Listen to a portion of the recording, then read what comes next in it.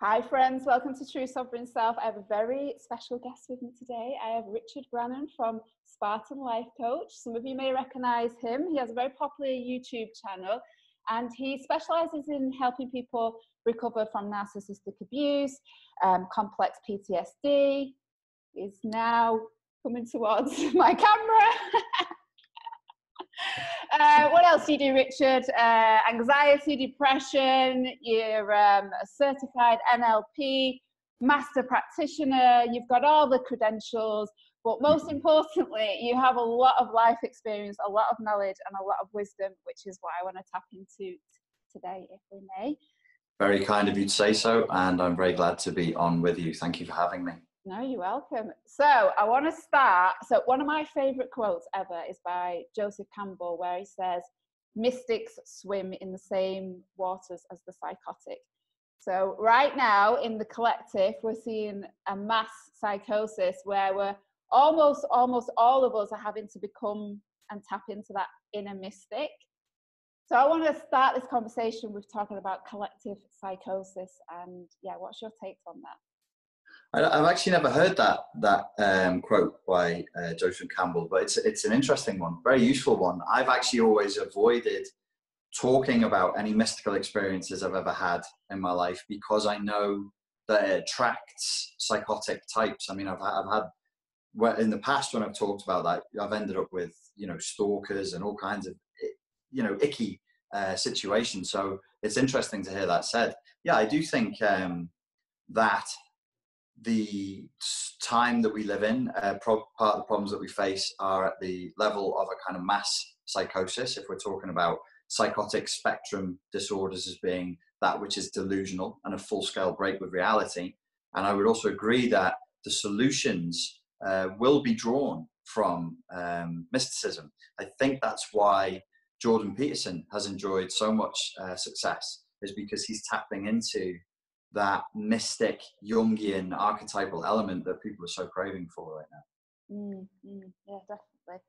And just going on to some of the archetypes that we see, social media. When I look at social media now, especially Instagram, and I see the dark feminine archetype is all over Instagram. It's it's almost a platform, and male as well. It's almost a platform for that. Do you think that some of these social media tools and even some of the films that we have out there that are predictive programming us a little bit, do you think they're bringing out archetypes and things like that? I'm going to do the gentlemanly thing and step in front of a bullet for you protectively here. What you said was the dark female archetype. You did not accuse any women of behaving in any particular way. No. And I no, I speak about my own dark femininity. Right. I'm quite open about my own. But what I'm referring to on Instagram is it's becoming like soft porn, is it not? Am I right? It is. And then you went on to mention and men as well. And it's not, so the female archetype and the male archetype, the yin and the yang energy, men and women hold both. Mm-hmm. And when you're talking about that dark female archetype, something that I would usually call, I've just done a course today about toxic yin. Those men on there are infected with it as well. And I've been speaking to men, particularly younger men, about how they're acting like, darkly archetypal women on social media. They're also possessed with it. They're also engaging in almost like it's very reaction-seeking behavior. It's very superficial, and it's very much in the material world, the world of the flesh. So they're just basically sharing body parts with each other, which is weird in and of itself, but it gets a level weirder down the photocopying process, a photocopy of photocopy, when it is photoshopped, when it is filtered. So you're actually sharing illusory images of your own body parts with strangers on the internet. These are things that 10 years ago, 15 years ago, 100% couldn't happen. It just wouldn't happen. For women to be able to do it, men definitely wouldn't have been able to. But then as time has gone by, we've lost sight of healthy shame. So there is a thing called toxic shame, which is bad. There's also a thing called healthy shame, which is a thing that restricts you. So when you go, I could post this selfie of myself in a thong and get a lot of likes. You know what? I'm not going to. I'm going to go and watch the telly and go to sleep instead. So there's that boundary, that healthy shame that would say, there's a part of me that wants to do that, but the adult part of me is saying, hey, maybe that's not a great thing to be doing with my life. Yeah, it's interesting, isn't it, how intimacy has changed? Because if you think, I think you're pretty much a similar age to myself, but you know, when people used to, you know, back in the day, it was a flasher down the park, wasn't it, with a Mac, and they would flash the genitals. Now, people send me, even though I'm in a relationship, people send me stuff in my inbox, and it's just that healthy shame isn't there, and there isn't them boundaries, which I know you've spoken a lot about. There isn't them boundaries there anymore. They've dissolved. Well, it's a hard thing to talk about, especially if people can like visually see that you're older, because they'll be like, oh, this is somebody of an older generation just telling us not to have fun. And I'd be like, no, I'm all for, you know, going wild. I mean, I talk a lot about moral philosophy, but in your own personal life, you're not hurting anybody, then go for it. Have the full Dionysian Bacchanalian festival. Doesn't bother me at all. But it hurts the people. It's, if you want to experience more pleasure and more intimacy and more happiness, that isn't the route to it. That's a simulation of pleasure and happiness. And that's the sick game that's being played. There's people who've been tricked into investing into a simulation of being happy instead of true happiness. So that's why that kind of level of boundaried intimacy. Look, I mean, if I'm going to date a girl and before we've held hands, she's already sent me pictures of herself nude or semi-nude, because that's what she's been indoctrinated and brainwashed into thinking I want, then to me, the way I describe it is it messes up the timeline. Because people from our generation, the timeline was, you saw someone, you liked them, you started talking to them with words coming out of your face hole into their ear hole, usually, you know, like in present reality, because there wasn't another option of the telephone. And then slowly you would maybe hold hands, and then maybe you'd have a kiss, and then maybe you'd talk some more, and then you'd have more intimate contact. Like the contact would go in this singular direction. The way that it's being done now is like the timeline is constantly being broken with the intimacy, and it makes intimacy very, very hard. That's one piece of the puzzle. There's a lot going on there that makes people extremely intimacy averse now, unfortunately. Now, is that because we're being programmed to do that, or is that just our, you know, our shadow side? What's your thoughts on that? It is the shadow side, but what I'm full tinfoil hat conspiracy theorist on this one. I think that they have controversialized love, controversialized intimacy, and the purpose of that ultimately will be to criminalize love and criminalize intimacy. And I stand by that statement, as crazy as it sounds, and I will never back away from it. We are on a road now that ultimately criminalizes human love. Just as George Orwell predicted in his book 1984, which he wrote in 1948, when O'Brien, the representative of Big Brother, says to Winston whilst torturing him, we, the party, will abolish the orgasm. We will destroy love. We will turn intimacy inside out, and it will be banned. In that story, Winston is imprisoned and tortured for the crime. It's a sex crime. He has sex with a girl that he likes without a license.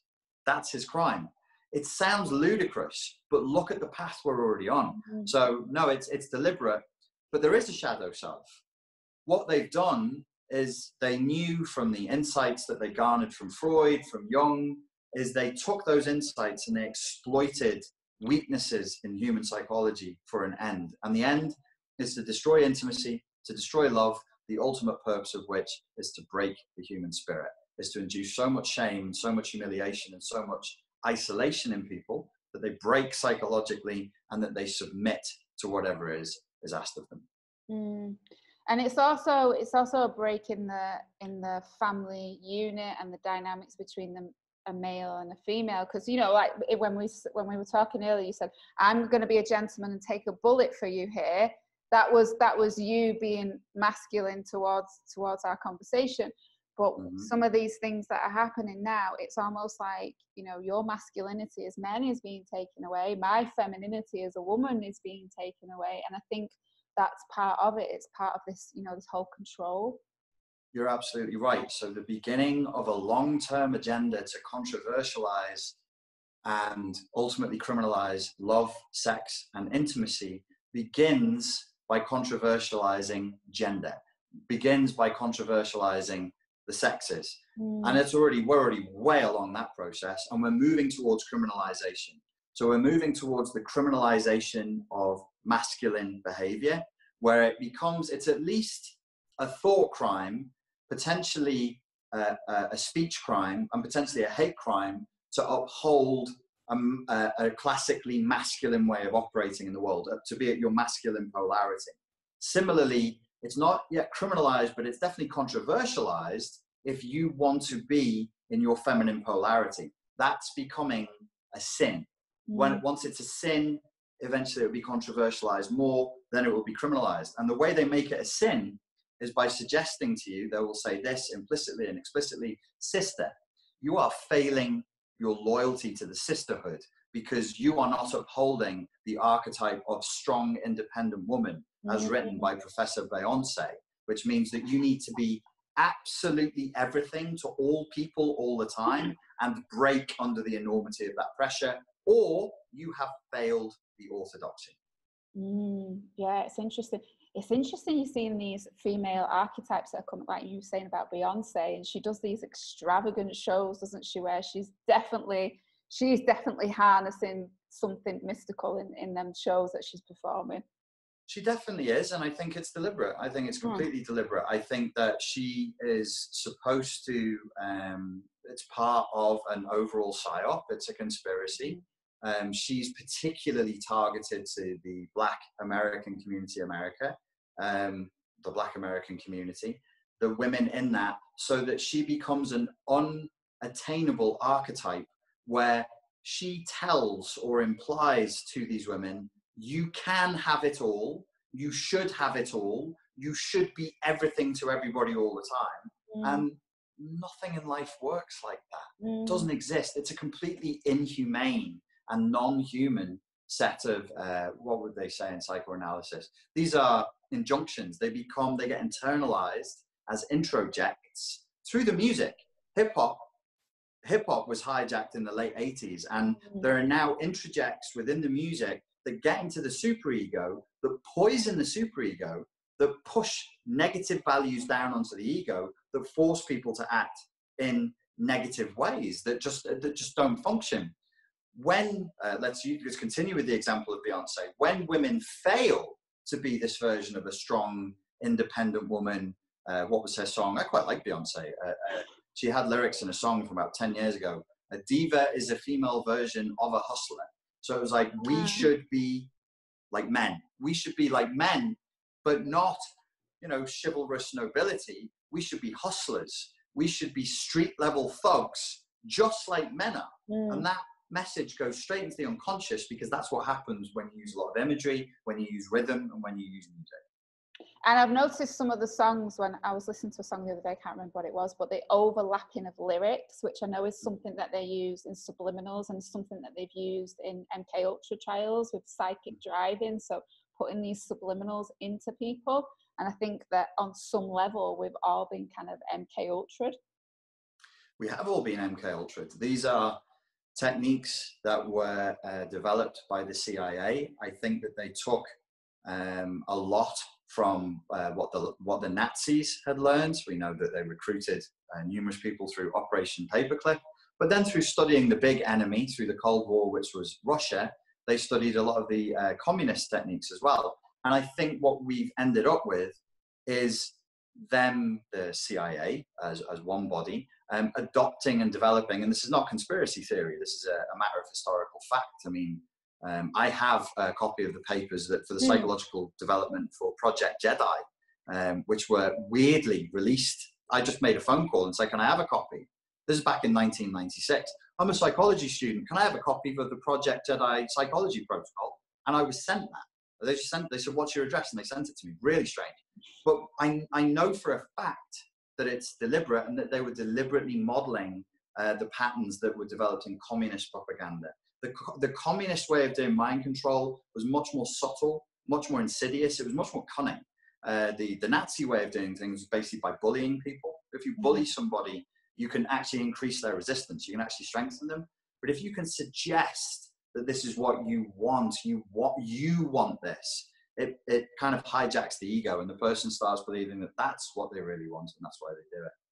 Yeah, it's what you taught in, before I did all this, I had a sales career, and I used to work with surgeons, and it's exactly what you're taught in sales. You've got to make the surgeon think that this is his idea because he's got a God complex. So you've got to make him feel like that. Absolutely.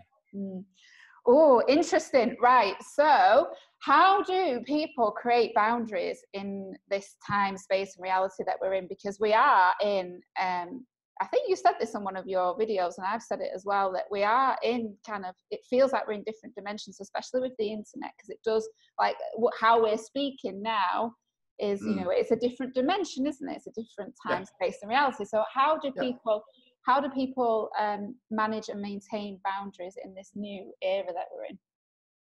I think the first step would be to be aware of the fact that the culture, whatever that is, write large, paint large. When you're using social media, when you're listening to the news, when you're watching your favorite TV show, when you're listening to the radio, whatever it is, when you're talking to other people, is designed deliberately to erode all of your boundaries, the purpose of which is submission. What they want is submission. That's it. They're in charge. They want to stay in charge. It's not complicated. They want good, tax-paying slaves. We live inside the matrix. They're harvesting our energy, and they don't want to be called out for it. It's as simple as that. So people first need to understand that they're bathing their minds in a culture that overtly, we can track the history, is about brainwashing. I mean, PR, sales, marketing, branding, that all comes from Freud's nephew, Edward Bernays. He created all that. It's a matter of history. People can just go and look it up. So first of all, they need to be aware of that. Once they're aware of it, then it would be nice if they started to pull back from it and either not engage as haphazardly in the culture as they would. Don't let adverts run when you're not concentrating. Don't let the news run when you're thinking about something else. Don't just listen to all the pop music that's out there without being selective and careful with it. And then to realize, look, this is happening and I value my consciousness. When people can say, I value my consciousness, whatever we value, we protect very naturally. You don't have to find a way of being boundaried. If you value something, a child, a partner, a person in your life, and that they're attacked, you'll protect them without conscious thought. You'll unconsciously respond with exactly the right boundaries to that scenario.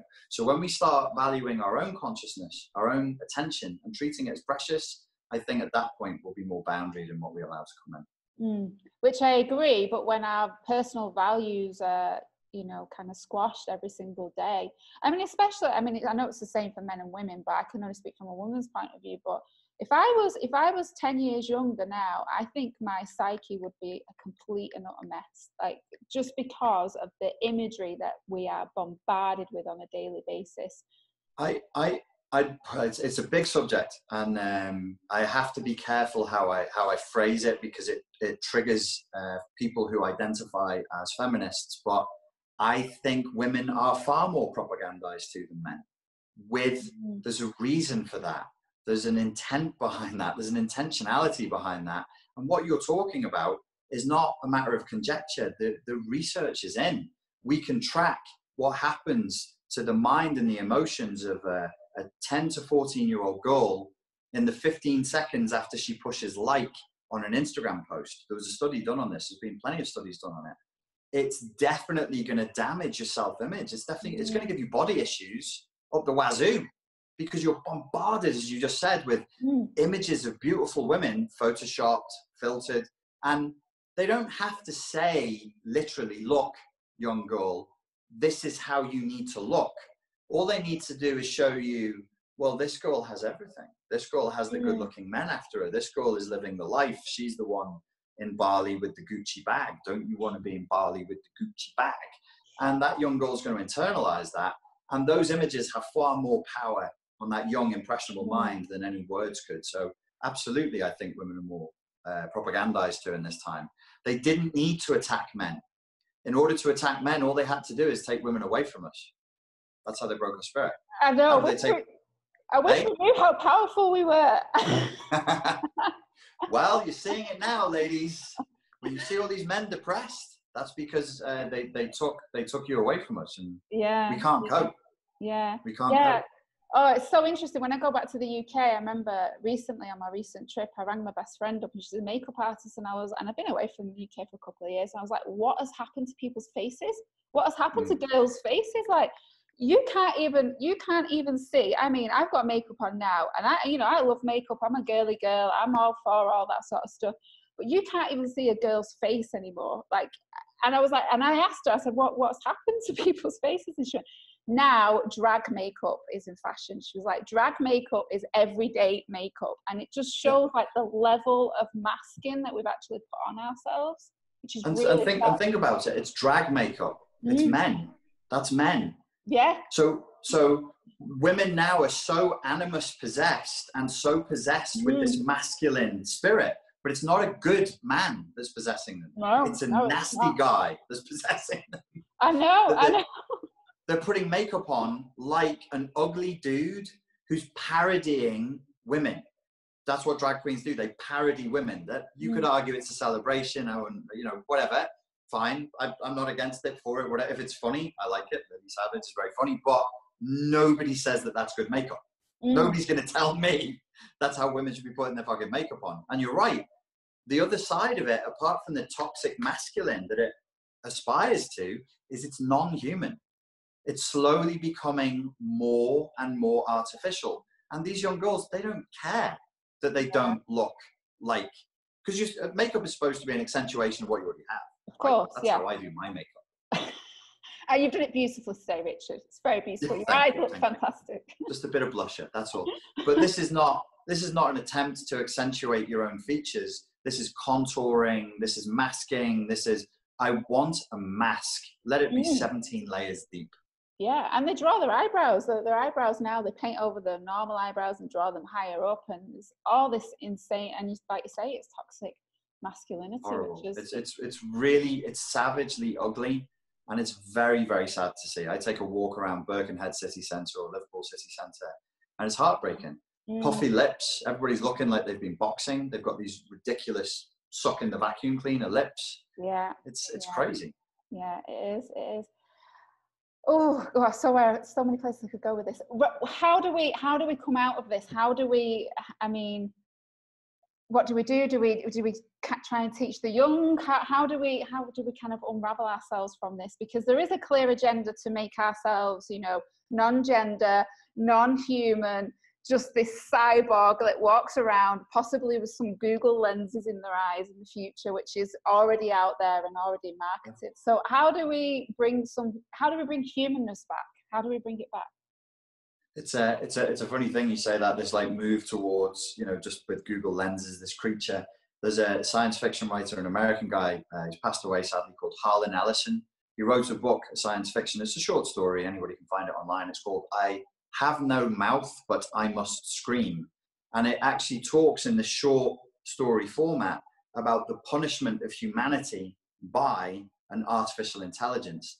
And what we're seeing kind of feels like a non-human takeover by some malignant artificial intelligence that has a problem with humanity, that fundamentally fucking hates humans. The way that I would suggest that people deal with this is to be, okay, you can at the very least protect your own sanity. You can have a sense of humor. You can choose to connect with people who think like you. You can make great conscious choices with the media you consume. There's a hell of an upside with the technology. There's plenty of upside with social media, but it has to be used in disciplined, intentional ways that mean that you're in charge. Because if you're not making the decisions about what your brain consumes, some other fucker's going to do it for you, and they won't make nice choices for you. Oh God, I'm so glad I'm not a kid in this day and age. It must be so confusing. 100 genders to choose from. I mean, if I was given that a kid, I would be now probably identifying as an elf or a fairy or something other than what I am. I would have gone with squid or dolphin. I think I'd just back out the game. It's very stressful for them. And we're seeing that reflected in the record number of mental health issues amongst young people now. I think the statistic in the UK that the NHS released is something like amongst 10 to 12-year-olds, the admittance to accident and emergency for anorexia and bulimia has quintupled, gone up by 5 times since 2012. Oh, wow. Amongst 10 to 12-year-olds who are so sick with anorexia and bulimia, they have to go to accident and emergency. So from this, we can extrapolate anorexia and bulimia is rampant. Body dysmorphia is rampant. I've been in gyms for the last 20 years, and I'm looking at young lads now, 21 years old, and they're on every single kind of steroid under the sun, trying to attain to this inhuman, unattainable look, which is, you know, they'll look great now, but then by the time they're 30, they'll be a mess. So we're seeing, yes, you're right, young people are very, very susceptible and very impressionable to these images. Yeah, it's really sad, and it's, yeah, the whole male kind of buffing themselves up. It's almost like it's another it's almost like males are feeling so disembodied and so, you know, out of their own power that they have to put all this muscle on to protect themselves, because we haven't given the masculine the role that you know naturally should be stepping into.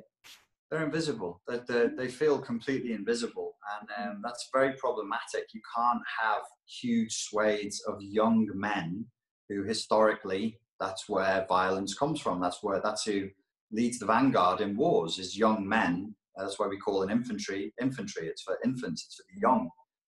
You can't have them feeling invisible. You can't have these young guys uninitiated, invisible, and then a few of them make the choice. They go, well, at least I'll be seen. At least give me some followers on Instagram. At least if I've got a 6-pack and big delts, I'll get my 50,000 followers on Instagram. And then that means I'm cool. Yay. You know, but at the same time, we know these men and young women, they're actually having way less sex than at any other time than we've recorded sexual conduct in human history. Why is that? They're just opting out. They just, you know, when we were growing up, that was, you wanted to drink, you wanted to pass your driving license, get the club, and get laid. That's what life was. Yeah. They don't want to drive, they don't want to go out, and they don't want to get laid. Yeah, because you can just go on your Tinder profile and you can just send somebody a nude, and then you can, you know, you can send each other nudes, which they enjoy because they're retrained to get the serotonin and dopamine dump from validation. And you go, oh, you look hot, oh, that's cool. But they can't actually follow through and have sexual contact with another human being because they're riddled with body dysmorphia and riddled with body image issues. Plus, they're terrified because they've been consuming so much porn produced by psychopaths that features ultra athletes doing the most incredible sexual gymnastics, and they think that's what sex is. They're going, well, I can't do that. I can't keep up like that. I can't make... So sex has become this weird, terrifying domain that many are just opting out of. They just go, no, it's far too intimidating. Oh, and it's changed the way we have sex. I read a study about young men now expecting, when they have vaginal sex, also expecting anal sex as well because of porn programming, because they've been watching this, and that's what their brain is telling them, that's how we have sex. Well, that's normal. That becomes the new normal, and that's the frightening thing. Is what is now normal. You know, the new normal has changed exponentially in the last 20 years. So for Generation X, we're sort of, our heads are spinning because we've lived, I mean, you would have lived multiple times the experience of having a plastic camera with only 24 pictures on it. Yeah. And being careful, you know, don't drop it, don't, you know. Yeah. Can you imagine a computer now in your pocket? Fucking 5 hours of HD video you can record, you can call your mum, you can... It's almost like our daft monkey brains are kind of overwhelmed by all of this progress, and it's created this traumatic response. Yeah, I think I remember my first trip to Ibiza. I think I probably had a throwaway camera, and I'm glad I did, because I wouldn't want the pictures on the internet. which is the other thing that is apparently is affecting the sexual contact. They're terrified of being videoed, because everybody is carrying a CCTV camera in their pocket, and everybody can upload it straight to the internet. You know, within seconds they could live stream it. So people aren't doing the things with a sense of freedom that they would have been, you know, when we were growing up. Yeah, yeah. People don't even dance anymore. You know, you used to go out to dance and to, you know, to have a laugh, and people don't dance Ibiza now anymore. is just a group of people standing in a club, sipping drinks and flexing. And I'm like, I thought Ibiza would be, you know, do you remember the days, the glow sticks, the coffee hats? Yeah, I remember Ibiza when it was good. We so I'm in Playa del Carmen in Mexico, and there is a tour here just to get pictures for Instagram. So you can pay for the tour, and they will take you to all the Instagram sites around the place. And I'm like, wow. They won't be struggling for money. That'll be a business that works very well. Yeah, and I went to one of the cenotes recently, which for anyone that doesn't know is just a cave with some water in it, and they're really beautiful over here. And I was doing some snorkeling, and I was enjoying the, you know, the caverns underground. Popped my head up from the water. There was 5 women around me that was just like doing the most ridiculous poses. Their hair wasn't wet, they wasn't here, they wasn't enjoying it, and it was just like, have I entered a hell realm? That's what I thought. I popped up and I was like, have I entered a hell realm? Think of this. All of that generation, they'll never admit it, but I know the truth, would far rather have the simulation of an experience that they can make other people jealous with than actually have the experience. So if you said to them, would you rather that we simulated a video of you going around the most beautiful locations in Mexico and everybody will see it on social media, or you actually get to live that, but nobody gets to see it? I guarantee you, like 98% of that generation will choose the fake version. They'll choose the version where they never actually physically go to Mexico, but they show everybody that they did. So is it a simulation in a simulation then, Richard? It's becoming an Inception type scenario, absolutely, where you do have a simulation within a simulation with a simulation, because the powers that be have successfully fractured the human ego. What I mean by that is people now have, as the digital natives coming up, they have their real self, their daily ego, and now they have also like a hard drive ego, which is their version of themselves online. And these are 2 fully formed, separately functioning selves, which does what? It renders everybody essentially in a schizophrenic relationship, the schism between the ego and the second ego, which is what pushes people into psychotic spectrum disorders. Oh, it's interesting times. We're in interesting times. Right. Okay. So I have a question from a friend, a very good friend, who wants to know how transferable trauma is. So we know it's transferable through families, and we know it's transferable in DNA, but how transferable is it in the collective? Very, I think, is the answer. On the individual level, the studies have been done for people with PTSD. Particularly, there were a lot of studies done with combat veterans that show that when people come home with combat-based PTSD, the entire family can get sick. The usage of porn goes up, gambling goes up, alcohol goes up, just coping mechanisms, negative coping mechanisms go up. Interestingly, seeing as we were talking about men and women before, when a female combat vet comes home, the husband gets sicker than when a male combat vet comes home with the wife. I don't know why that is, but men seem to respond much worse to seeing their partner in distress. Perhaps it's the desire to protect, or I don't know why, but men get a lot sicker with it. That's secondary trauma.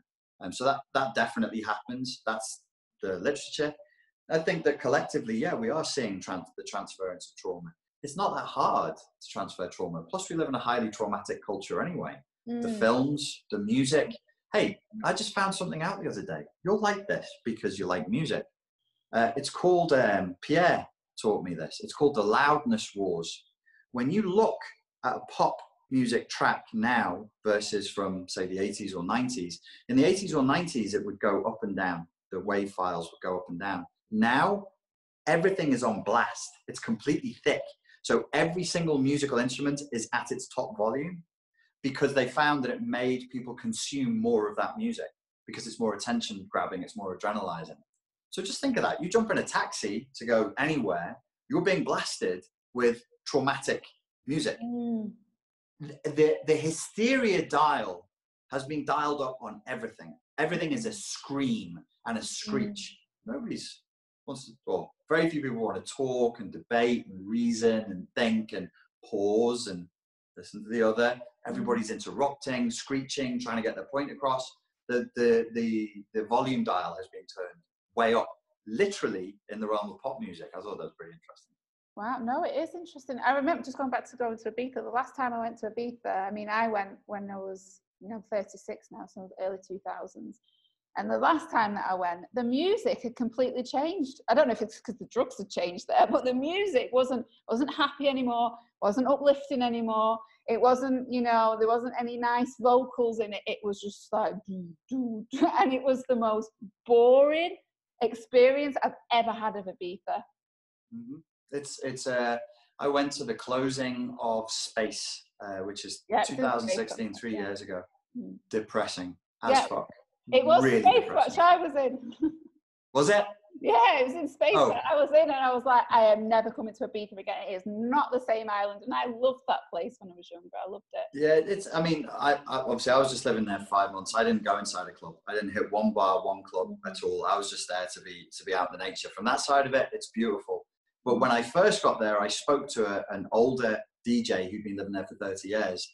And I was saying to him, this is the kind of music I want to listen to, where it's upbeat, makes you want to get up, it's high energy, it's positive, makes you want to dance. And he was like, you won't find that here. Nobody wants to listen to that shit. Nobody wants to listen to it. I'm like, oh, okay. Yeah, interesting. And just going back to what you're saying about nobody wants to debate anymore, I don't think we're allowed to debate anymore. We're policing each other so much. Like, I am so cautious about what I'm saying, what I say now to people, because everybody is offended. Like, literally everybody gets offended by anything. That's the effect of the purely communist tactic that's been adopted to basically break our will. And under the fascist systems, they would just make the punishment for speaking out worse and worse and worse, more and more horrific, which actually is nowhere near as smart as convincing the population to police each other and to police themselves. So we absolutely live in a time where people are spying on each other, and they don't even have to report it to anybody. I mean, this is why people are so fucking awful now. They're telltales, they're crybabies, they sneak around behind each other's backs, and they're constantly calling for authority to come and fix it. If I say something on YouTube that somebody doesn't like, their first move isn't to challenge me and say, listen, this is why I don't think you should say that. Firstly, they attack my character. They go straight to ad hominem, and if that doesn't work, they'll report me. They'll try and go to a higher authority to shut me down. Can you think of the pettiness and the mean-spiritedness of that? Because you said something I don't agree with, and I can't force you to agree with me, cancel it, take her off, deplatform it. And they think that's okay. They think that's the way that adults should interact. It's completely insane. Yeah, it is completely insane. What's your craziest viewer moment? You had any strange stalkers or any crazy people? I'm just being nosy now. I think I've had people who several times who I thought I knew what was going on with them. I was like, oh, this is complex post-traumatic stress. This person is certainly vectoring in for borderline personality disorder. But what I don't know that much about, and what I found truly intimidating and disturbing when I've come face to face with it, is that psychotic spectrum disorder. So I've had experiences where I've spoken to people face to face. They come up to me in seminars and they'll tell me about a whole dialogue that they've had with me. And they're not like trying to be a wind up to get my attention. I'm looking in their eyes and they genuinely believe that I'm in their lives. That one woman came up to me after a seminar in America, and she had a big bag with her, and everybody had left, and she was reaching inside of her bag, and she said, I've got something to show you. And I was like, if this is how I go out, my mum is going to be well disappointed. She pulled out these writings, and I found out that what happened is she'd been prescribed Adderall, and she'd been on it for 10 years. She decided to stop. And when we don't use Adderall at the same level, so I had to find out about this afterwards. apparently if you just stop taking Adderall like that, you actually go in psychosis. So she believed, and she'd written like a book worth of stuff, that in her dreams, I'd been teaching her how to stop time. And she was like, do you want to see the diagrams of how to stop time? And I was like, I don't. And also, we need to walk towards some witnesses. So if you do start stabbing me. But yeah, it's, and that's way beyond me. That's like, it's, I restrict myself to the title of life coach, and I'll help people. I'll talk to them about CPTSD, but once you get into psychotic spectrum disorders, which is what we opened with talking about, I just say, okay, I don't know how to do it. I don't know what this is, and I don't know how to deal with it.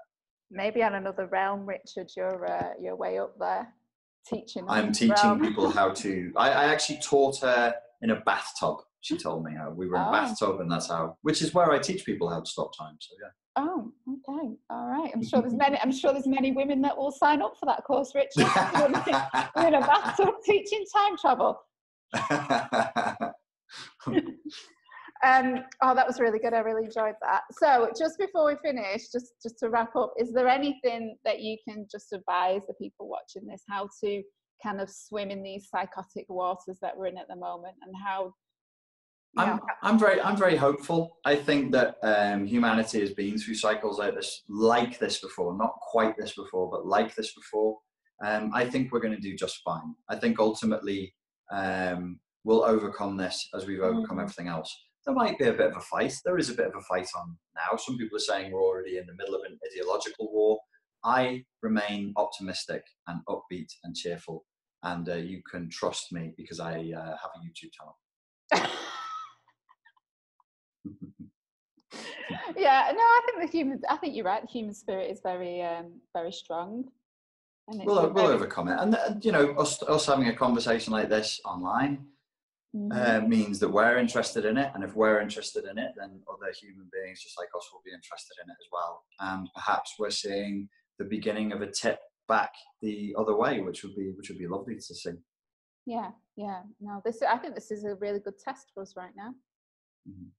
Test for us to change the narrative, because there's certain stories that are out there in the press that, with awareness, we can change. So it's a good time to be alive. It's an interesting time and a good time to be alive. Absolutely. So, thank you for your time today. And guys, check out Richard's channel. He's got 2 channels, and I'll leave them in links in the description below. They're both really interesting. And yeah, I really appreciate your time and really appreciate your work. And thank you very much. Thank you for having me. It was an absolute pleasure. Anytime. All right. Thank you.